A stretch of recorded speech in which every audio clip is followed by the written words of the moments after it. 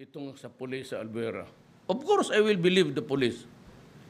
Even if it is not true, I will believe the police and you, the military guys, kasi magkasama tayo sa gobyerno. Ako yung commander-in-chief. So kung sabihin ko sa inyo ang nangyari, yun na yun para sa akin. Now, if I really wanted to fix the case, the Justice Department is under me. Tingnan ang labas nila. It was a robot. So we face the music.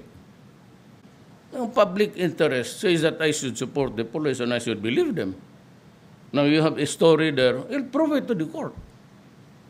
Kasi anong sabihin ng taga-gobyerno, yun, ano yung trabaho mo, di tatanong ko anong totoo. Alang-alang, magsususpitsa pa ako sa iyo. Hayaan mo silang mamatay. Yan ang gusto nila. Born din. So bakit ko isakripisyo po? Kasi sabi ko, if it is in accordance to my order to destroy, I did not say conduct a police investigation. Destroy the apparatus.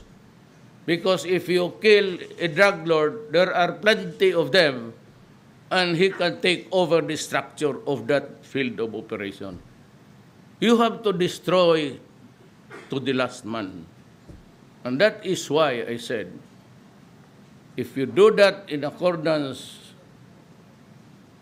with law and the performance of duty, sagot ko talaga kayo. The ultimate guy, if there is a guilty guy there, it's me.